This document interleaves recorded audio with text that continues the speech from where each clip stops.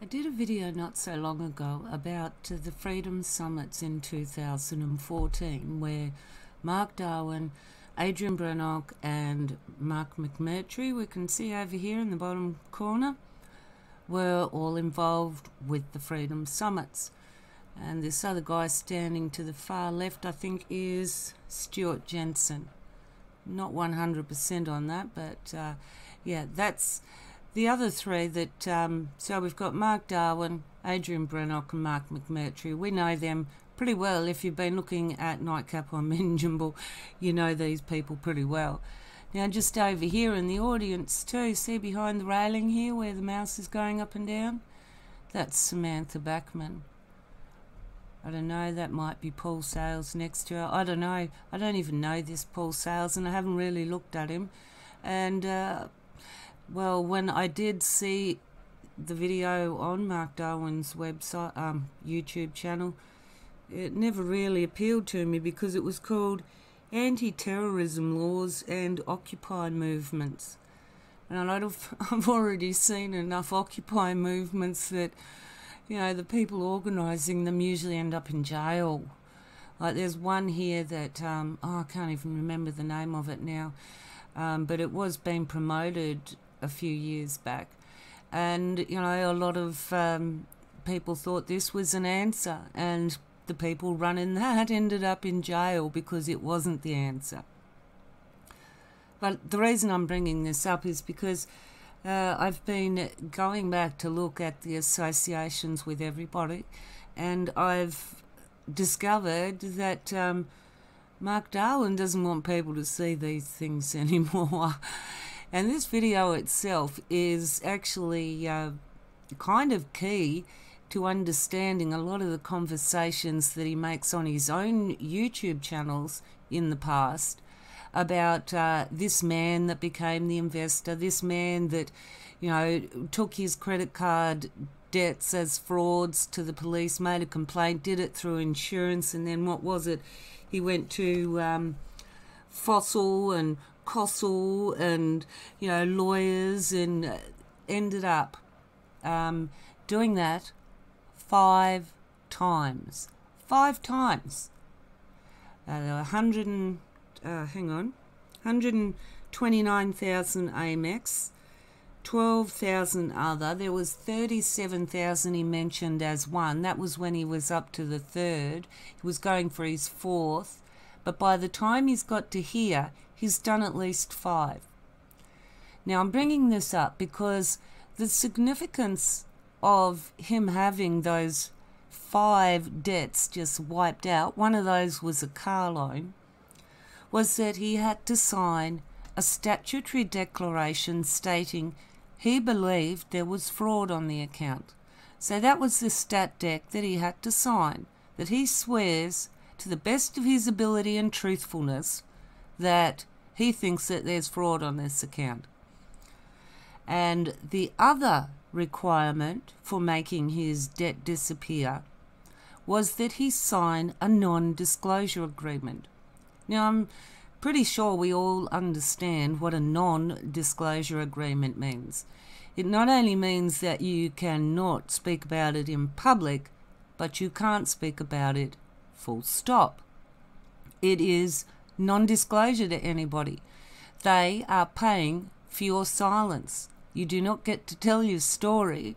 You get to get your debt written off and shut up about it. That's it. You do not get to speak to anyone about it. That's what the non-disclosure agreement is for. So he's done this 5 times. 5 times he's written out a statutory declaration stating that he believes that there is fraudulent transactions on the account.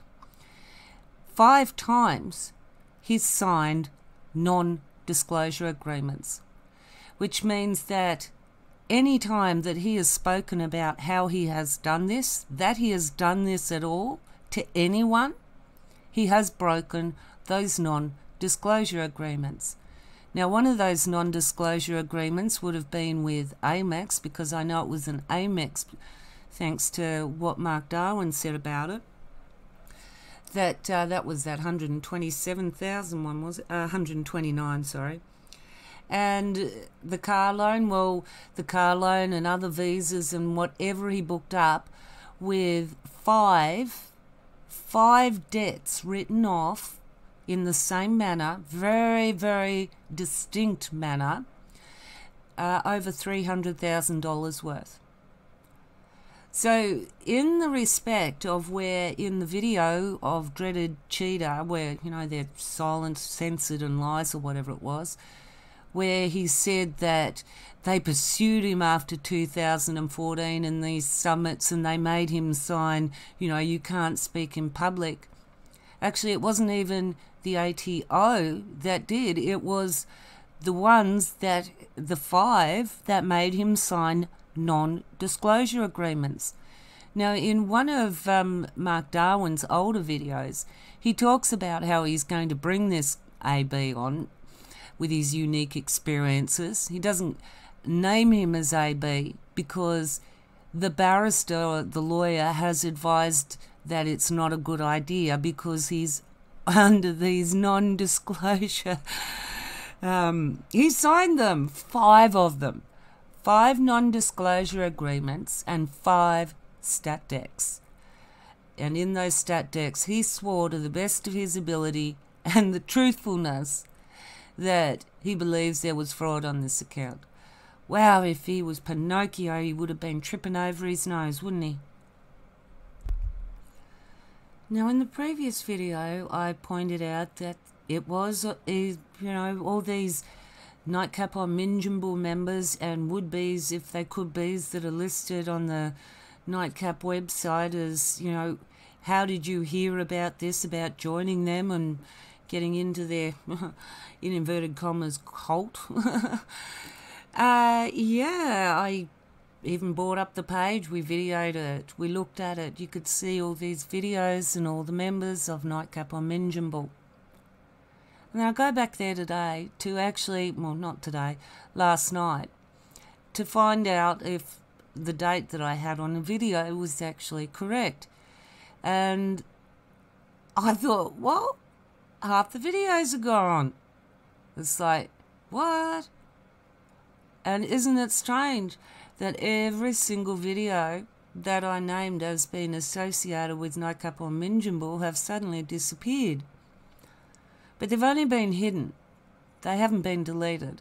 Because if you click on about, like, yeah, click on about, have a look at the total views, go to videos, do some maths, you definitely know that there's ones there still holding views, but they've been hidden from the public. So I dare say that, like Dreaded Cheater, when they had their bit of a, you know, spotlight on the Nightcap or Minjimble, they hid that for a while and then brought it back out again. I dare say that that's probably what he's got in mind. So it's clear that Mark Darwin still has access to this channel. So to hide them. Or is it just sheer coincidence? Yeah. I mean, after all these years, 2014, that was 5 years ago, and what, he suddenly decided, you know, after 5 years to hide them now? And to hide them, not delete them? It's like, yeah, I'm not really buying that one. Are you? But I did actually have a copy of them anyway, so that's why I've done my video later tonight, because I've been uploading to my archive.org. All the videos that are hidden here, I've uploaded to archive.org. He even hid the one with Max Egan at when they were talking about Palestine and everything, and oh wow, I've forgotten that I'd seen it. I would hide it too. In fact, I would delete that video. That is so embarrassing. That's bad acting.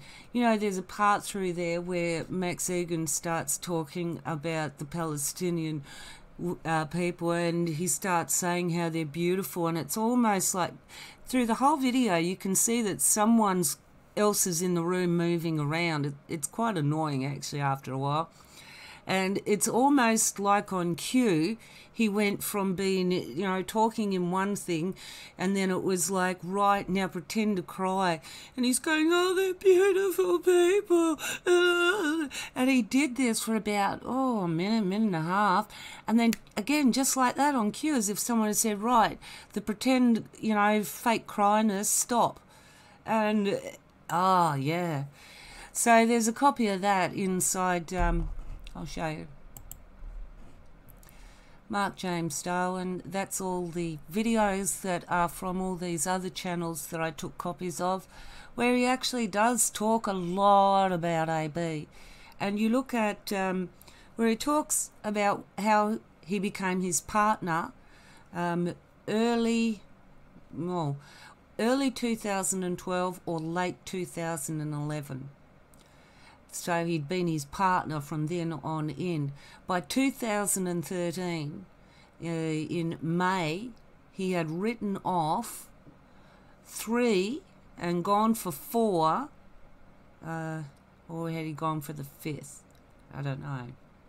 See, this is, if I don't have these things in front of me, I can't be sure, because you've got to try and tie in all the webs. And I don't want to get people confused, so let's stay on track. So that's just all the videos of Mark Darwin that I've been able to... It tells about the building of the Bellingen community too. There's ones there that before they even bought it, people that were involved with it. There's even videos where he's talking about that there's this one guy that wants to get into it, and he wants someone else, a friend of his, wants to pitch in, but they're not a couple. But because they're not a couple, he objects to the fact that, well, you know, I don't think we should let them come in, because yes, this guy helps out youth, and he says that he intends to have a lot of people stay there. So, you know, even though we said we'd keep an eye on it, you know, so he's basically doing videos to people to get their opinion in the community, in the people that are involved in whatever he's involved with at the time. Because it just seems to be anything that he does, he's a bloody salesman at it. So the videos that he has hidden on his channel, except for 2, in this folder now, Mark James Darwin, Freedom Summits 2014. And you know, the good thing about uploading stuff to archive.org is that Google search picks these up and it makes it readily available to the public. This is why I was always uploading to archive.org. I was only uploading to Google Drive because it was easier for others to access it. But in doing so, it doesn't make it publicly, well, it is publicly accessible if you give the link that way, but it's not publicly searchable. And ultimately, when people look for information on things, they should be getting a balanced perspective. So on archive.org, it actually sees inside all of these folders and zips, and if it's associated, it'll come up. I've seen it come up quite a few times now. Not only that, but my videos as well. So it is creating a balanced narrative out there rather than a one-sided one. So I'll leave links for these 2 there. This one, Freedom Summits, because of the length of all the videos, it was 2.1 gigs. Now, you click on it, it goes through them individually. You can download or watch them individually. I'm just telling you, it's a big file. The other one is, I think about 600, 700, 800 megabytes. I can't remember. But that's not as big. But that's likewise in a folder. They're all listed separately. You can download or watch separately. And if you need to, I can convert these Freedom Summit ones into the smallest ones my program will do for you, and upload a copy of that, so that if you're on the limited bandwidth and you can't actually access something that big, which I know what it's like at times. Now, in the folder that I just showed you on archive.org of Mark Darwin, there's all these videos in there. Now, this May newsletter carries on from Where is it? Is this the one with the newsletters? Yes. This is where the newsletters start. So he's got the very first one there, the second edition, and then there's the one on here, wherever it is. Can't see for looking now. There we go, right at the end. Okay, so in that folder is all of this, except for this one here. I didn't bother doing that one. But this is CAF, is Creative Foundation. Now it's interesting, in all through listening to all these videos on here, here, and here, which is all just selling caravans. Even that in itself is very informative, because that's what he's doing right now. But and well, even the ones that he's hidden on here that nobody else can see, but as I said, I've uploaded them, except for Tyler Tolman's Live Healthy, Be Happy, and Paul Sales' Anti-Terrorism Laws and Occupy Movements. They're not in there. But what's in there is the one with Mark Darwin and AB, the one I showed you just before. There's Max Egan, Deprogramming the Collective, Mark McMurtry on the OSTF and Sovereignty, and Phil Morandini on Thrive Life and Precious Metals. So that's all in there, along with that one where Darwin interviews Max Egan. And he does his, sorry, it is just so much like bad scripting. You know, sorry, yeah. Anyway, next thing. Now, I did a very short video previously on what a Rainmaker is. And I'd like to recap it because, as I said, there is a significance to the terminology of Rainmaker, and the terminology that is applied to consistently Mark Darwin, Philip Dixon, and Adrian Brannock. They always are associated with these things. Now, what is Rainmaker in business? Okay, so in business, a Rainmaker is a person who brings in new business and wins new accounts almost by magic, since it is often not readily apparent how this new business activity is caused. It means generating substantial new businesses or additional cash flow from sources sometimes outside established business channels, sometimes by connecting with people in non-traditional or hidden markets, and sometimes by promoting current clients to spend more money. And I want to highlight that bit because in the explanation, the short one, I blah-blahed over that, and this is an extremely important point here when it comes to the techniques that have been observed by many people. That sometimes by prompting current clients to spend more money.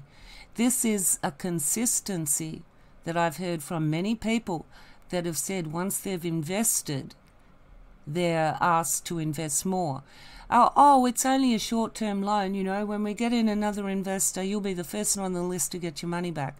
As long as you shut up and agree with this and don't ask to look at the accounts and ask where any of the other money's going, yeah, you'll be sweet, you'll get your money back. Anyway, finish with the explanation, shall I? A Rainmaker is usually a key figure in the business or organisation, not merely a salesperson, but a principal or executive who is usually highly regarded within the enterprise. So, yes, I don't want to go on and do about how it's associated with misappropriation from the Native American culture and making it rain, because seriously, I don't think the Native American Indians could do much with eating money. It doesn't make crops grow. The water does. Rich soil, loving the land. Yeah, but these ones want to make it rain money, almost by magic. So this was again a term that they kept using in their business names. 4 business names. Now, I'll just bring up the next thing now. This is Rainmaker Group Holdings, and part of what makes up Rainmaker Group Holdings, let's have a look. So the people that are in the current position of being director and secretary are Mark James Darwin and Philip Dixon. Philip Dixon is also the secretary. They are both directors, and they have been that since incorporation on the 9th of March 9th of March 2017. So essentially since incorporation. Previously, Adrian Peter Brannock was also a director from the date of incorporation, but on the 9th of August he ceased. And that was, well, 5 days before his final bankruptcy hearing. So he'd done a lot of shifting around before that. Well, he had to. Before he resigned and moved other things around, he had to organise Nyepi. And only on the 8th of August 2018 was Nyepi taken out of all of his name and put into his wife's name. Now, I did look up Nyepi. It's got a meaning somewhere in Bali. Sidetrack, I won't get into that. But it's just, again, why'd they call it Nyepi? What's the significance? I mean, there's always a significance in a name. So why did people pick that? So now we take a look at the current share structure. So the current members that are holding shares are Nyepi, Loved Ones Tribe, and Dixon Rainmaker. We know that Adrian Brannock was previously a director to just before his final bankruptcy hearing. But you see, he's already under service of a bankruptcy notice. Moving these shares around at all is an attempt to conceal things from the bankruptcy discovery. And not disclosing it is another one. So, yes, we already know that Nyepi is Adrian Brannock before he put it into his wife's name. So he's still getting the benefit back. Loved Ones Tribe was previously Mark Darwin. He put it into Loved Ones Tribe, which is in the name of Carolyn Coleman, his partner. And Dixon Rainmaker has always been Dixon Rainmaker. I think it has. Or he might have been Philip Dixon. It doesn't matter because Dixon Rainmaker is 100% Philip Dixon anyway. So that we can see that previous members or shareholders were Credit Clear Australia and Boundary Property. Now, I can tell you that Credit Clear Australia is listed as a cross-directorship and role for Mark Darwin. So that's the previous role where he had the shares in Credit Clear Australia and then he put it into Loved Ones Tribe through Caroline Coleman, his partner. And Nyepi previously was Boundary Property Toowoomba. Now, Boundary Property Toowoomba was pretty much the Brannock family business. And there, at a certain stage, Christy Brannock took over sole shareholdings and directorship and secretaryship. And then shortly, I think it was either shortly before or shortly after her husband's bankruptcy hearing, it became deregistered. And it actually became deregistered because of an ATSIC application. You see, if mail is returned from an address, they'll give you a response, and if you don't respond, well, they'll serve you a notice, and if you don't respond to it, you become deregistered. Or if there is no activity lodgement through that company within a time period, they will also say that, you know, nothing's been going on, you don't exist as a company, we're going to strike you off unless you tell us that you want to stay on there. Now, I'm bringing this point up too, because this has actually happened with a lot of the businesses. Rainmaker Group Holdings actually had the same notice put on it, that we are going to strike you off because nothing's been going on. We've had mail returned, and ultimately we don't think you exist anymore. We're going to strike you off, deregister you. But that deregistered, they've got 2 months to respond to it, and then if they don't, they get deregistered. If they do and object, that's why the notice is served, that the company reverts back to registered status. So Rainmaker Group Holdings itself has actually had a period when it was in the process of getting struck off because of return mail or whatever reason, and then someone from Rainmaker contacted them and it then went back to registered status. But a lot of them, especially to do with others, never made it past the ATSIC notice. They just went to be deregistered. Now, while we're on the subject of boundary property and how I've just explained that it is a Brennock family business, and how Christy, Adrian Brennock's wife, took it over, well, Christy so generously lent her husband $154,571 to Wollumbin Horizons Proprietary Limited, because Boundary Property Toowoomba is actually a listed creditor for getting money back off the sale of Wollumbin Horizons. $154,571 a wife lent to her husband, but did it on paper from company to company. And yes, that doesn't usually wash these days. But anyway, I'll get more into the point of Mark Darwin's association with these, because I've said that they might have had a falling out, him and AB, they were best buds, but he's still very heavily involved in it.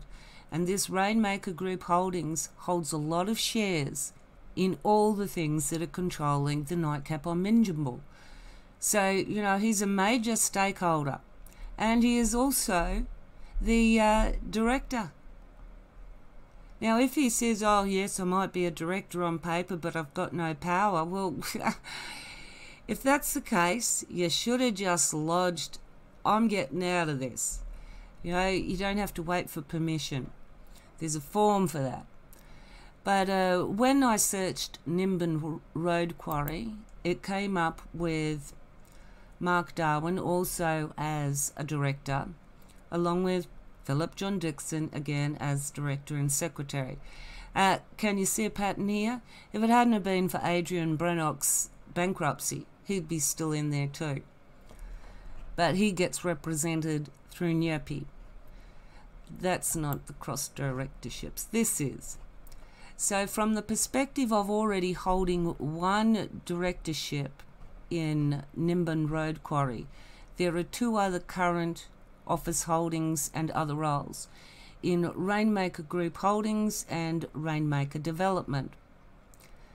And down here are the previous office holdings and other roles: Organamazing, Credit Clear Australia, Wollumbin Dreamtime, Rainmaker Eco Investments, Nightcap Village, and Cannabis Industries Australia. Now, Organamazing is deregistered, Credit Clear is deregistered, Wollumbin Dreamtime is deregistered, Rainmaker Eco Investments is deregistered. Hang on. So the only 2 companies that he had previous dealings with that are actually still legitimate companies are Nightcap Village and Cannabis Industries Australia. And they've just been moved into different names. Now, Nightcap Village used to be Mount Warning Eco Village, and Rainmaker Eco Investments used to be Freedom Summit's Ethical Investments, and they were the ones that they operated the Freedom Summits under, the Rainmaker Eco Investments, previously Rainmaker Summits ethical investments. Ethical investments, my ass. Now, Wollumban Dreamtime is also associated with the Wollumban Horizons and Bulla Bulla.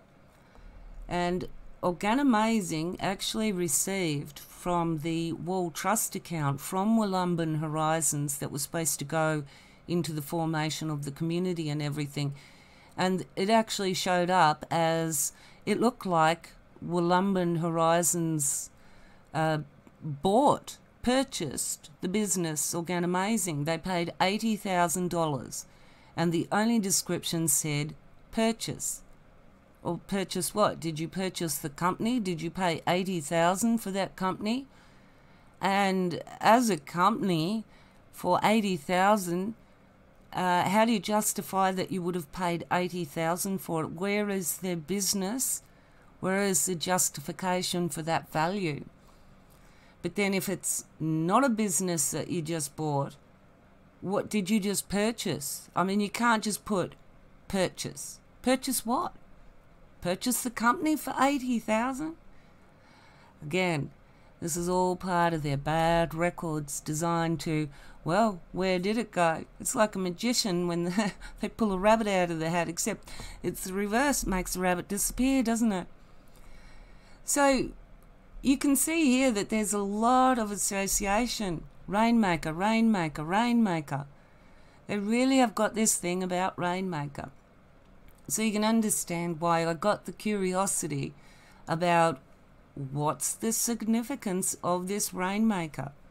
I mean, I kind of knew that it would have been where the basic idea of making it rain something, and it probably meant money. But to see that it's not only, yes it is, but there's a lot of businesses that set themselves up as rainmakers. And as far as I can see, it is really stretching the boundaries of being ethical. Now, I've seen a lot of people talk about tapping into non-conventional markets. I just think that's a really pretty name for saying illegal, or ways that you can find to con someone. You know, it's just non-conventional markets. Yeah. I just don't like the vagueness of that terminology. And look at how that vagueness in that terminology. This technique has been applied through the people in Nightcap on Minjimble. You can clearly see that because they've named their companies after it. The mother company, the Rainmaker Group Holdings, where everything's feeding back into, is the Rainmaker. And it is fit. The description of it fits exactly what they've been doing, where they've magic money. Yeah, not only seems to appear by magic, but it also seems to disappear by magic. Yeah, that's a kind of a new twist that they're not explaining on Wikipedia, isn't it? And that's what I mean about non-traditional. I mean, there's so much vagueness. Even when he talks about, Mark Darwin talks about registering the foundations as a non-government organisation, you know, that not having them with the oversight of the ATO or ATSIC. No, but you still have to register with ACNC as an NGO, you know, and then you get left alone once you've shown that you're valid. But if you just go, oh, look, I'm incorporated or not incorporated, I'm a foundation now because I've got articles of foundation that are lodged with a lawyer somewhere, or I vaguely put them somewhere that, you know, lodged them there that would never make it over there, or, you know, whatever they do. And the thing is that Mark Darwin has talked about this in his past videos, where he said that people have had the tax office and ATSIC come against them, and they've not found, and they've taken everything else, but they've not found their NGO foundation. And that's because it's not actually legitimately registered as an NGO foundation. It is illegal, no matter which way you look at it. Because You have to have your foundation registered as an NGO. You may not then be subject to the oversight of ATSIC and the ATO, but you still have to have it registered at ACNC, which they aren't. They're not doing that. And Mark Darwin has said that over 300 foundations have been created this way. And he said that you can operate and do anything out of them and nobody knows what you're doing. You don't have to fill out a tax return and, you don't have to worry about anything. Well, yes, if it was built on the right foundations in the first place, that might actually be the case. And I seriously hope that there's no one out there that's actually got themselves a foundation that you haven't registered with the ACNC. Because if you really do want to be a legitimate foundation and have the status of not having to put in an annual tax return or having ATSIC searchable or anything like that, you first have to give some kind of validation to your position. Not otherwise there is just no, like the whole thing that Mark Darwin sells is that, they're foundations as long as you're not making any money and you give it back to people. Well, he says he gives all of his money to Free to Shine. It's like, are you serious? You're giving it away. Alright, so I'm going to finish it off there by pointing out a few things that have happened over the years, that certain individuals went to court and swore to the court that the first development and the second development, or even whatever incarnation of the development, that they weren't related. And yet now, as you look back over time, you can clearly see that that must have been a down outright lie. They have always been and still are all related. The only thing that has changed on the surface is the apparent relationship between Mark Darwin and Adrian Brannock, and the name in which Adrian Brannock holds shares, which has gone from him to Nyepi, because he's a bankrupt and he can't be doing any of this. But, he's been, as I said, Rainmaker Group Holdings has, hang on, I'll just refresh the shares. Now, really, one of the biggest investments that Rainmaker Developments has is through the Mount Burrell Commercial, because it owns 1,200 shares, and it also, through Philip Dixon, he's got shares in Dixon Rainmaking and also in his own name, and there's other ones that have also got shares. So ultimately, those that represent Rainmaker Group Holdings, with a few making it larger, like Michaela Lowe and Richard Moat and Cherise Stokes, they all hold the majority control of the shares and money, assets, or whatever. So ultimately, anyone else that's got their 200 shares in there, your opinion's worth nothing. And Rhyme Earth Healer, or Rhyme Turnbull, he's been trying to get his 200,000 back. And, when they said they didn't have the money back, that was when their share values were only, $1 million odd. Now they're up to 3 million and they still can't give him back his 200,000, somewhere in between. I think, they've done the Rainmaker magic and made it disappear, I think. I don't think there's 3.75 million. Well, hey, I'd be happy for them to produce the records and prove me wrong. Do it. Anyway, hang on. Now this here's just a little breakdown of what each one of them, as Mark Darwin, Philip Dixon and Adrian Brannock, received through the various names and holdings in Rainmaker Group Holdings. So they each hold 100 shares each.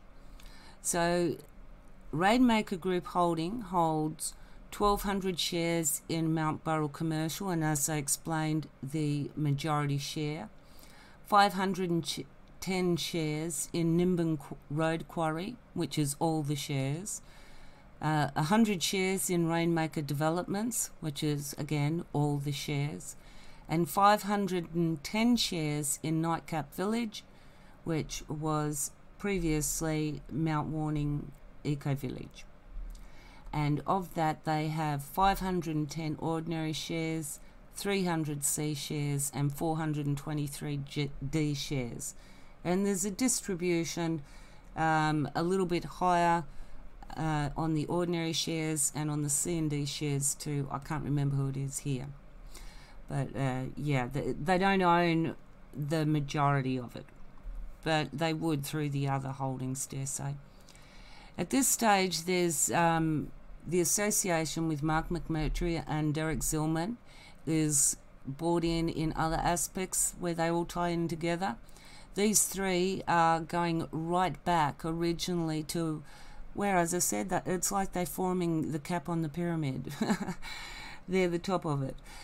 So previously, Rainmaker Group Holdings held 60 shares in Nightcap Realty, which is the one selling it. And the current position of the company is that Mark James Darwin, Philip John Dixon are both directors. Philip Dixon is also the secretary from its first registration. And the shareholders, as I said, a third each through Loved Ones Tribe and Dixon Rainmaking, as well as Nyepi, because this information came off Nyepi's list of shares and just breaking it down so that you can see it took pages to actually detail all the things that Adrian Brennock's getting benefit for because he hid things in the name of Nyepi. And it's all tied around August 2018 and his final bankruptcy hearing. So everything he's done has been very deliberate. You can even see here that the dates of the 8th of August constantly comes up, changing directors' names, moving shareholdings. It's done quite a few times. So you can see that there's quite a few financial interests. And these interests through Rainmaker Group Holdings are equally Mark Darwin's and Philip Dixon's, as well as Adrian Brennock. So they are 1/3 of the whole. And recently, Mark Darwin made a choice. He was asked, are you going to reveal or conceal? And I think we can find out the answer to that, can't we? Has he revealed anything, or is he just concealed more? This is an act of concealment on his channel to hide his involvement, to get rid of things that implicate him. You know, there comes a certain stage where people just have to own up to what they've done. You know, you just cannot keep running. Go and watch dolphins cry. You know, what is it? Live that do it. Yeah. Watch that. You can't keep running. Sooner or later, it's going to catch up. So you better to stand, take it like a man. Well, more to the point, take it like a woman does. You take it on the chin, keep going, you know. You make a mistake, you set it right. And if need be, you pay the consequences. And you don't do that again. You know, you don't keep concealing more stuff and concealing more stuff to... It's not the acts of an honourable man. Anyway, that's a bit of a sum up on Mark Darwin and what he's been up to. He certainly has no intentions of revealing anything, but concealing even further. That is unfortunate for him. But he makes the choices. We all make our own choices, don't we? And on that note, I'm going to say catch you next time. It's probably long enough, and I'm sorry about that. I do try to shorten them, but yeah. Catch you next time.